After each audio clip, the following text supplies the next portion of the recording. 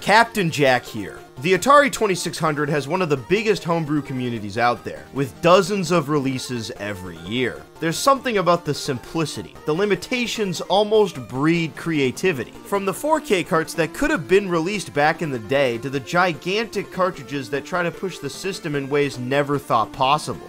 Today we're going to look at a few Atari homebrews released in the last year. Strike Zone Bowling easily takes the title of the best bowling game on the 2600.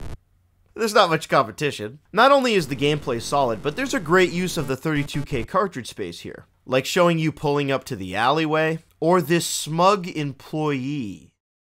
What does he know? Depending on how much you press left or right as you throw determines your shot angle.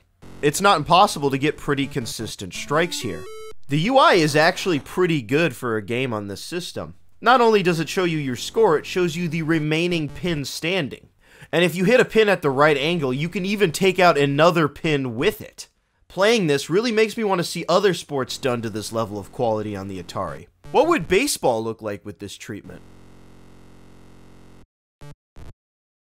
In a sea of Christmas games, Tober's Nightmare is one of the few Atari homebrew Halloween games. Look at that title screen. You have to throw these pumpkins to kill whatever's wandering around that night, from ghosts, witches, to zombies. After you run out of pumpkins, you'll have to find your way back up to the house so the friendly phantom guy can water the plants, making you more weapons of destruction.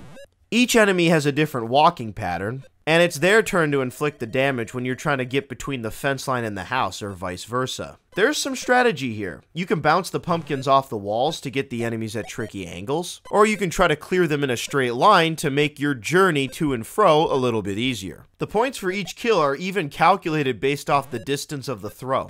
It's an easy game to pick up.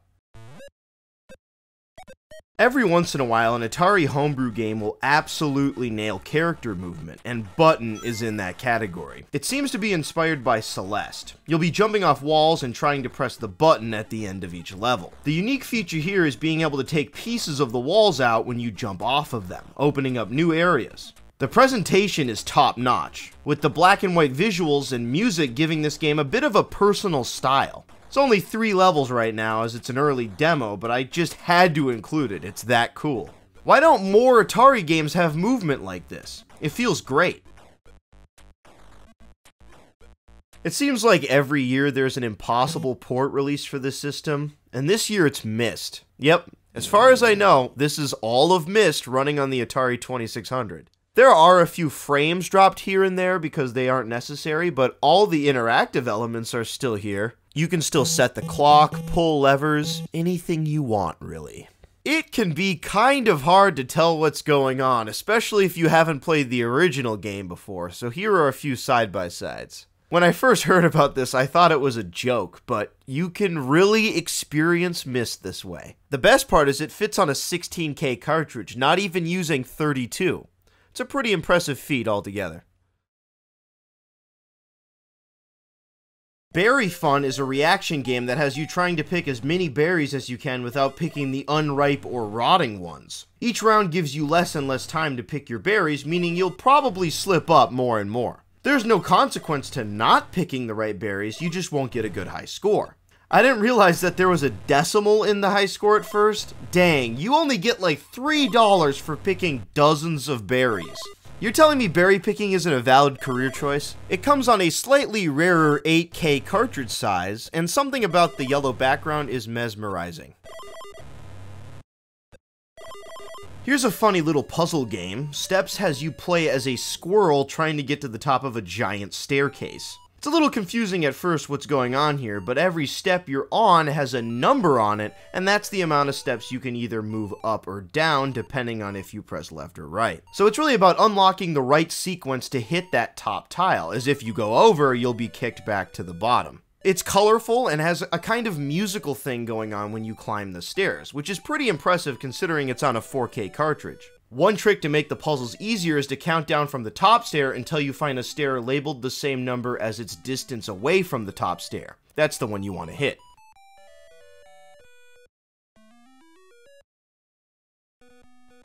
Yeah, this is a legitimate port of The Legend of Zelda. And it's more than just a simple game map. There's almost everything here. Multiple enemies, interiors, even the map in the top left side of the screen. It really goes above and beyond with a very similar overworld and dungeon locations to the original NES game. You will need a 2-button controller though to access the menu to switch your items. This one is incredible. Just so many things are here. There are shops. The game even keeps track of how many bombs and arrows you have. It went way above what I was expecting.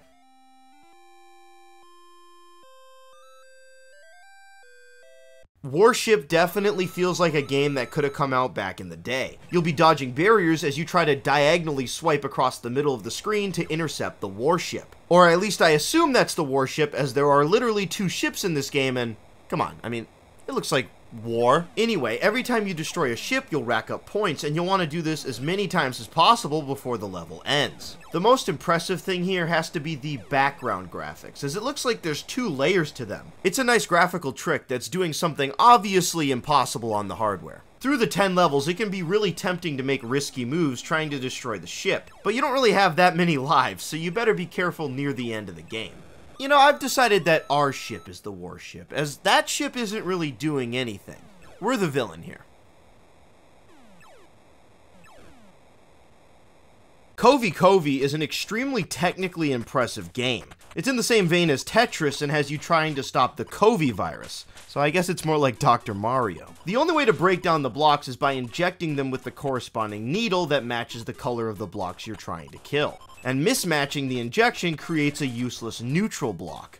As you place down the needle, you can actually press the button to stop it from injecting right away, setting you up for strings. There are a few different game modes here, and you can effectively make your own game mode by tweaking the settings directly. The presentation here might be the best on this list, from the great use of color to multiple music tracks to choose from. The little virus guys even glue to each other in messed up ways when they touch. Uncle Harry's Nosehair has the best title of any Atari homebrew game, or really any homebrew game. It's the rare 2K cart that has you clipping your Uncle Harry's singular nosehair as you try to keep the hair goblin away from your priceless set of silver scissors and the coins that spawn around the screen. You can collect these coins for points, but clipping the nosehair doesn't get you any points, making it a thankless job. As far as nosehair games go, this is near the top of the list.